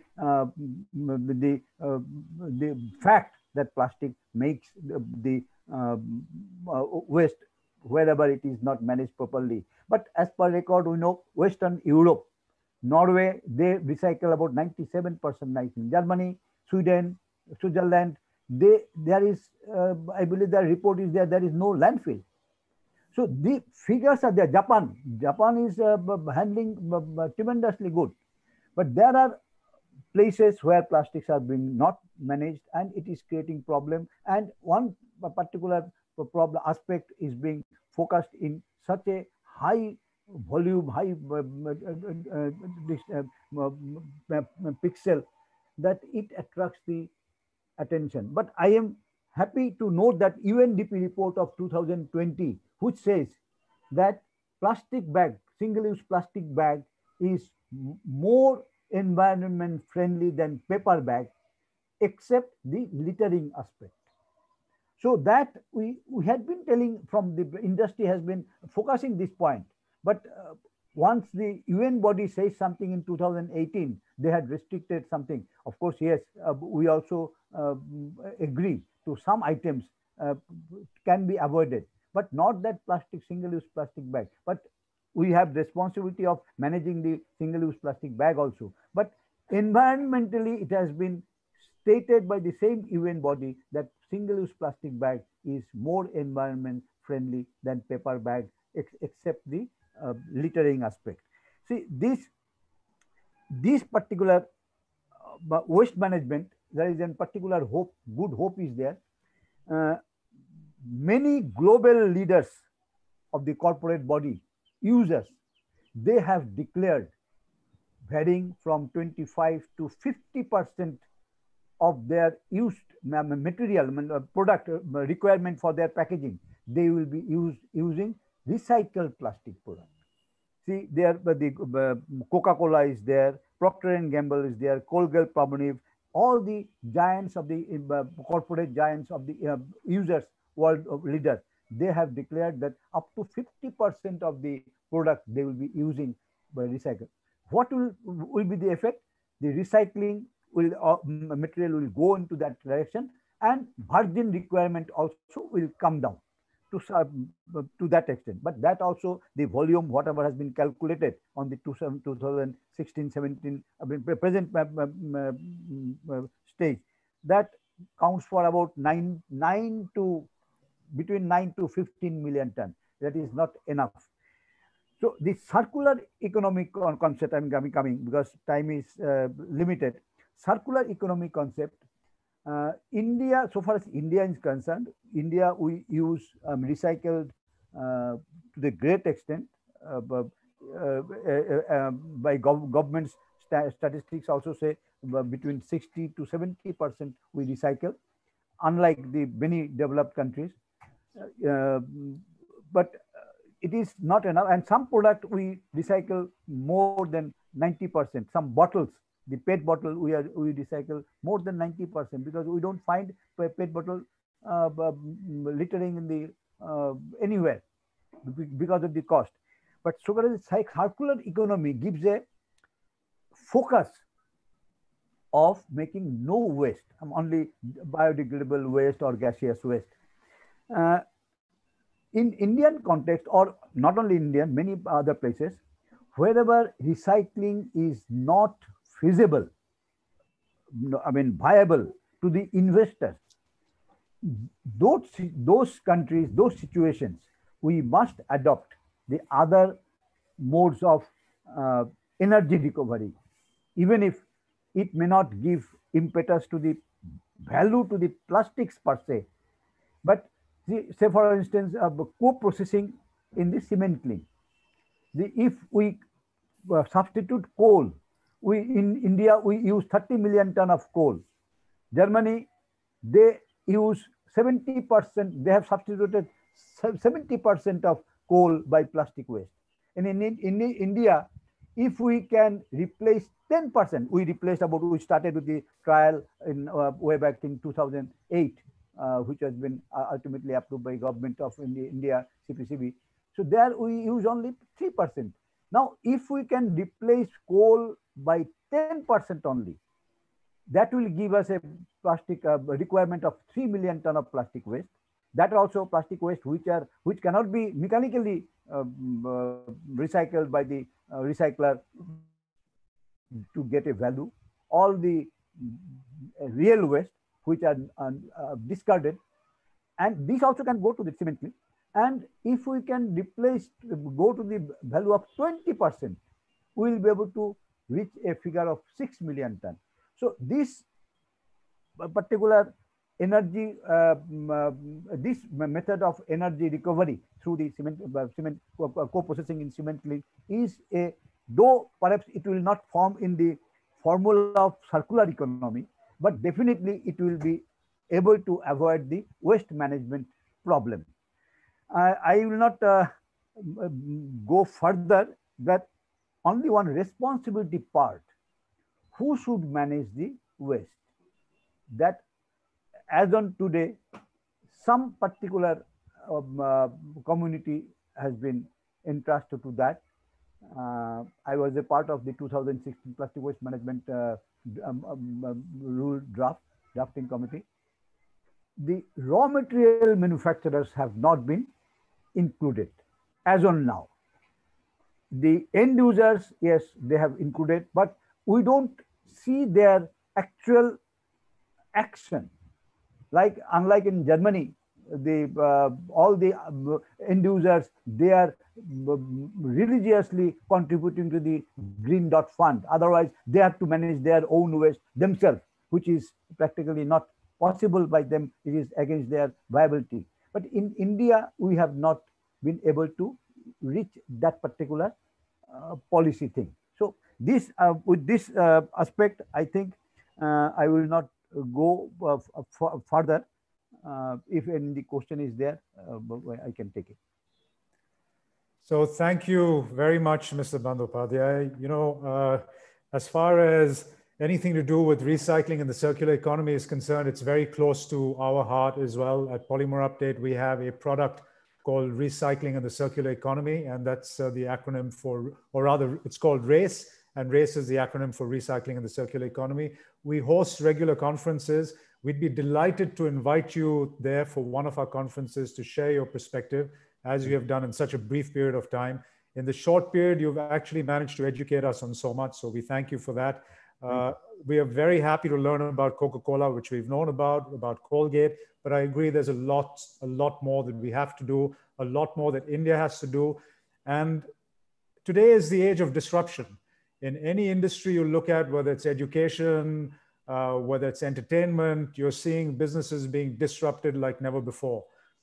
I'm of the belief that if somebody can come and pinpoint, the irony of plastics today is that the very thing which makes it special, which is its long lasting and durability, is the thing which is because of human beings' irresponsibility in a certain sense, and also that we haven't invented further or learned what to do with it. That's also its downfall in many ways, and has given rise to the hashtag say no to plastic. We have to collectively get together and try and say yes to plastic, because plastic really is a magic material. And if the world has discovered the product and it's made such a tremendous difference to us in our lives, then we have to try and understand how to protect it and how to treat it with respect and how to get all the stakeholders involved to, you know, take it forward from the linear to the circular economy. So I think there is one example which comes to mind. There's a company called Philips. All of us know it well. They make the light bulbs. And somewhere in Europe, they have started this effort towards the move from a linear to a circular economy, where large offices, they don't purchase the light bulbs. All they do is they lease them, and they've got these huge offices of 15, 20, 30,000 square feet where they lease the light bulbs. And if a few light bulbs go off, they don't take it up and discard it. The Philips people come, they remove it, they collect it, immediately replace it, take it back to their factory. They're able to salvage almost 90, 95% of the light bulb, and they put that back in the new light bulbs they make. Now, that is a perfect example of what a circular economy is all about. So it's not only the plastic industry which needs to move from linear to circular, but all the industries together have to come together and do something about it. So it's really a wonderful subject. We can talk about it for hours and hours. But Mr. Bandyopadhyay, on behalf of Polymer Update, the Society of Polymer Science India, Mumbai chapter, and Sumaya Vidya Vihar, I would like to thank you for sharing your very, very deep knowledge with us. We now come to the Q&A session, and I have received a few questions which I would like to share with the panel, and in fact with the main speaker. So this first one, if I may, Chanchal, comes to you. In fact, there are quite a few for you, so I may just direct these few to you. How does Indian polyolefins raw material quality compare with global producers? Well, I think many of the Indian grades, they are treated as benchmark in foreign countries. For example, I know the Indian raffia grade, Indian film grade especially. In China, there was huge demand of material being exported from India. So India has got more or less all the latest technologies, whether you talk of Mitsui, whether you talk of Vessel, whether you talk of, you know, any other, advanced process, whatever is there, state of the art, anywhere else in the world, most of the technologies are present in India, and Indian export is quite substantial, raw material export, and Indian material is quite valued high in different countries. So this actually links up quite well with the next question, which has come in. So is there scope? So please, may I supplement the answer yes, given by Chanchal? Please, Mr. Dixit, please. Yeah, because this question is good. And this is like in India, for polyolefins, at least I can vouch for that. More or less, we have all technologies available. So, and if you look at even the import-export balance or the consumption and the production balance, so we are something like 10 to 10.5 million tons of polymer is consumed in 2019, and a similar amount is produced.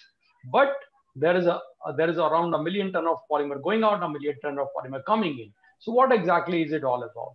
So what it says that, say around 90%, give or take here and there, of the requirements of different applications are more or less met with whatever is produced in India. But there is always 10% which are more like a customized solutions. Few examples I can take, very straightforward. Some is that a specialized P100 pipe kind of material, wire and cable compounds for high voltage and extra high voltage kind of materials. If you talk about for shrink film kind of products, there are specialty LLDP materials, there are metlocin LLDP materials, there are metlocin PP materials.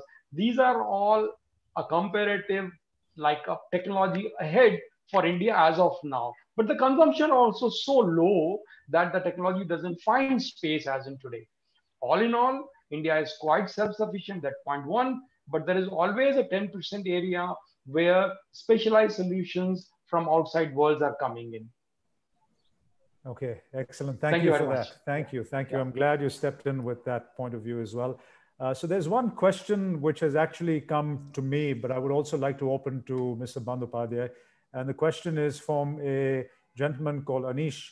It says, as we all see, plastic waste has skyrocketed during the pandemic. So there are much chances of increasing in pollution. Isn't it after this pandemic, another problem will emerge? So we're moving from one issue, one problem into another. Mr. Bandyopadhyay, would you like to take that? And thereafter, I'd share my point of view as well. Okay. I am a COVID affected person. I had been there in the quarantine center. My practical experience, I can tell you, all the plastic waste which is being generated in the hospitals and this quarantine center and the treatment centers are being taken care of. They are being packed separately and these can be recycled. There is no harm in collection of the large volume, the waste of the aprons, hand gloves. Hand gloves, of course, the plastic hand gloves also there. Rubber hand gloves also are taken separately. All these can be recycled and they are packed together. Only the problem is there are cases nowadays that some patients, some members, they perhaps stay in-house, and that waste collection system, I believe, is not that good. At the society level, we don't see any red color or the yellow colored bags. If they put it in the same dry waste, if they are tubing culture they are maintaining, if they put in the dry waste culture, that is a cause of concern. That needs, although biomedical waste rules are there, but that is applicable. All the hospitals, quarantine centers, and all that, they are maintaining the standard, and it will not cause any problem. It will be taken to the either recycling centers, and following the guidelines and all that. If they will be either recycled, or if it cannot be recycled, it will be taken care of by incineration. Incineration. But the problem is, people, we got some picture that before attending some funeral ceremony, people discarded removed their gloves and put it there. So this sort of thing has to be stopped. If this has to be stopped, otherwise spreading is possible, but this particular spreading from the organized thing, that's a hospital, quarantine center, and the medical center, it is ruled out because they take care of it. But only the mass consumption and usage, we should be aware of it. There some proper awareness is required. Mr. Bandyopadhyay, on this point, does not the Indian government have any regulation in place? Because what you've talked about is in the urban hospitals, but we know now that the pandemic has spread even to rural areas. And the smaller hospitals out there, do they have a system of collection, waste collection? And all the hospitals and the nursing homes and all that, especially, they are bound by this biomedical waste rule. So they have to put it inside the bag. So this has to be put inside the bag, preferably the yellow and the red bags. And if it is not there, even in plastic, black plastic bag, it has to be put there, and it has to be handed over to the proper channel. And it has got a very good recycling value. And as we know, if it can be stored for 7 days, there will not be any corona virus staying in that, because life inside the plastic is about not more than 3 days. So and they die 70 degrees centigrade, they get affected, and 100 degrees centigrade, there is no question of living. So recycling is not at all a problem. It has to be collected and properly packed in plastic bag and kept for at least some time, 3, 4, 5 days, then move out. If it is mixed with some other non-plastic thing, then that is another. That is a question of incineration. Well, I honestly pray with all my heart that we won't have a second pandemic. Certainly not. At least that's what we all hope. But I hope that the government of India also steps forward and makes it incumbent on citizens to be more responsible when it comes to discarding of their masks because what happens is we may use masks, and not many people cut their masks. Of course, I'm not talking about the washable cloth mask. I'm talking about the throwaway mask, the discardable mask. It should be cut and then discarded. But unfortunately, people don't do that. So you do have people who can collect it and resell it. And there's always that fear, if it's not done or it's done before that 7-day period, then there could be reinfections if that mask is infected. But having said that, we cannot take away from the fact that Polymers has played such an absolutely crucial role in helping and containing the spread of the virus, be it the mask, be it the shield, be it the PPE suit. So again, we come back to the fact that it is such an important product, which has, again, played such a key role. The next question, if I may just quickly put across to Chanchalji, and I think we have about 5 more minutes before we can call it. We have already exceeded the time, sir. Oh, we have exceeded 4:30. Oh, I'm so yes. sorry. I need to intervene now because we need to thank the speakers, and I will have to ask Dr. Avdani to do the thanks. I'm so sorry to cut you short, but this was really exceeding the time. So I beg your pardon. I was actually no, not at all, not at all, sir. So no. It was from 3 to 4:30 p.m. Right. And it's about going to be 5 p.m. So I thought I need to intervene. I'm glad you did. Thank you. Thank you. Okay, Dr. Avdani, if you are there, we would request I am you there. Yes, sir. Can you hear me? Yes, certainly. Yes. Array, it was such a pleasure to hear the speakers. On behalf of the Department of Polymer Science, Somaya Vidya Vihar, the Society of Polymer Science India Mumbai chapter, the Society of Polymer Science India, and on my own behalf as a treasurer of Society Polymer Science India, I wish to thank all for attending this wonderful webinar on Journey of Polymers to Plastics, the Polyolefins. The perspectives by the doyens of polymer industry was really great. Our gratitude is to Sri Sajid Mehta, founder and co-CEO of Polymer. Very excellent. He seems to be bringing the subject to the fore. His domain areas are recycling, circular economy, education, laying a promising perspective on polymers. He was the chair and he introduced the subject and the speakers. Next, we thank the speakers themselves. Chanchal Babu Das Gupta, Application Manager of Baruch, India Limited. We'll all agree that it was a very, very impressive talk. It almost took us to the classroom, trying to relate polymers, properties, functions, and eventually applications. He took us through all the various aspects of it. It was very, very, very impressive. The perspectives by Neeraj Dixit, manager, service tech, is also very good. And his exposition was excellent. Several things, and we all appreciate that. Then we heard the exposition by Bandhapadhyay sir. He talked of environment and the impact of these polymers on environment. I have worked on recycling and polymers, so I know how difficult it is to sell the concept of recycling to the industry. But nonetheless, we have to do a lot to bring a closure to this polymer being bad and bring it to society. Somebody said no to plastics. Sajid and I will agree that we must say yes to plastics and bring out a way to use the plastics in such a way that they do not become a nuisance. And our friends from across the borders, Rameshwar Adhikari and Professor Jyoti Giri from Nepal, they saw merit in joining this webinar. I'm very thankful to them for coming. We must thank the lifeline of this society, the heart of this society, the heart of this whole webinar. We must thank Isha Butula and Aparna Malik for the entire team who put this webinar possible, make it possible.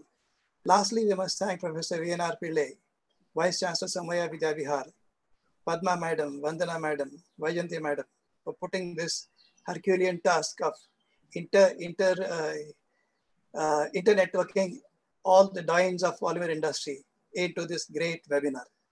Thank you one and all, and welcome back for future webinars. Thank you. So I was compulsorily muted for the last half an hour actually. Thank you very much, everybody. Of course, I have told that we can even extend for 10 more minutes, but probably during the last 10-15 minutes, I was completely muted. I just called Vandana and then only got to speak. Thank you very much. Of course, this is probably a starting of discussion on this topic. Polymers to plastic. Of course, just 4 weeks ago, we had a talk from Senior Vice President of RIL, Dr. Virendra Kumar Gupta, who is also the Vice President of the Society of Polymer Science India, again about the polyolefins, more of chemistry, the catalysis on it. Now, this was a logical continuation of that, very looking at the ground, the basic grounds, and then looking at the perspective, looking at the future, the different, of course, in the chairman's address, he was also mentioning about the different, maybe the economic growth which we are going to expect as the next phase. And I am very sure that this particular webinar today, we will have more, as the chairman rightly mentioned, we will have from Neeraj as well as from T.K. Bandyopadhyaya, we will have further continuations of this discussion. That is the type of dialogue and continuous interventions which we are thinking of. Let me, of course, I wanted to put a question to Borosh. I would like to know about the Borosh Global R&D Innovation Center in Abu Dhabi. What are the opportunities for young researchers? What are the opportunities for trained polymer scientists? Of course, we talk about it. It is very important that we have to look at our youngsters and the capacity building for them. And of course, I am aware of this particular center, and I would like to know, maybe not now, I would like to know, I will write back to Mr. Chandan Das Gupta or Neeraj Dixit. I would like to know more about the R&D Innovation Center which is happening there, and what type of capacity building and what kind of collaboration with academic institutions can be possible in India, because you all know about, we all go to the other countries for industrial support and all that industry. So it is very important that we should empower our institutions, our youngsters. I know a large number of youngsters here itself, today's attendance itself, worked abroad and looking to work abroad for future capacity building. I don't want an answer right now. Definitely, I will be definitely asking you for a presentation on such aspects as well. Thank you very much. Of course, everybody, the chairperson, the polymer update. Actually, this was a joint activity of the polymer update. I am also aware that the polymer update is looking at academic interventions. The Polymer Update Academy, I do not know whether he has announced it. Of course, that is also coming, Polymer Update Academy, an international intervention which he is thinking. And then Chanchal Dasgupta for the very bright lecture, which is understandable right from the undergraduate students to top researchers and top industrialists. And looking right from polymerization start and the property relations, very really academic lecture, and combined with the perspectives, industrial perspective, and the sharing of perspectives by both of them. They were really good. Let me, on behalf of the Somaiya Vidya Vihar University, Polymer Update, and the Society of Polymer Science India, let me once again, from the bottom of my heart, thank you everybody. Of course, to my colleagues in the department, let me thank all of them for facilitating such discussions. I think for the last few webinars, we are seeing that some 15 minutes extra is needed, probably from next, because this is not just one presentation. This is a group discussion. Probably I understand that this we will definitely make it to 2 hours. 2 hours, this particular interactive sessions. But as I mentioned, this is a beginning. We are going to start interaction with others. And I will be definitely troubling you or writing to you for such interventions with academic institutions. Thank you very much. Have a nice weekend. Thank you very much. Thank you very much. Thank you. Thank you. Goodbye. Thank you. Thank you very much.